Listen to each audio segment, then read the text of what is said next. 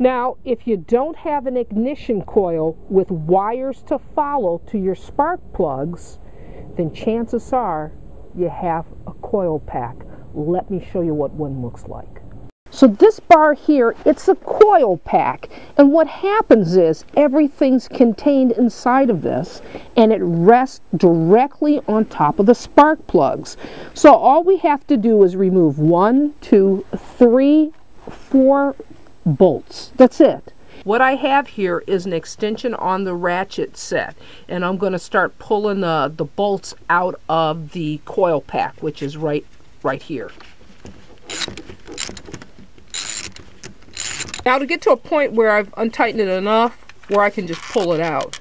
And there you go. That's how long these things are.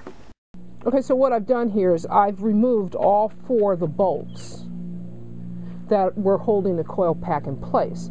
But it's still connected to the back end by a wire, okay? I'm not going to disconnect that. Just basically want to show you how a coil pack rests on the spark plugs. Okay, so again, this long bar here, if you follow my hand, it's a long bar. That's the coil pack. So there's the same kind of they're like little suction cups that rest over the spark plugs. So you may have to give it a good tug to get it off.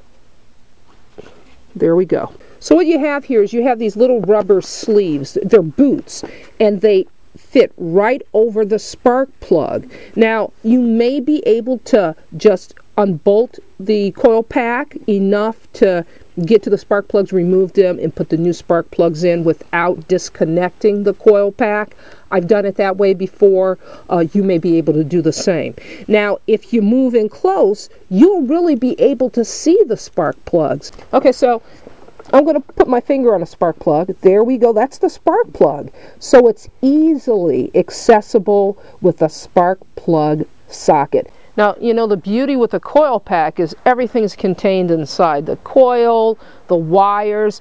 All you have to do is remove those 4 bolts, lift up the coil pack, your spark plugs are right there. And the process is the same. You just remove the spark plugs and put your new spark plugs in.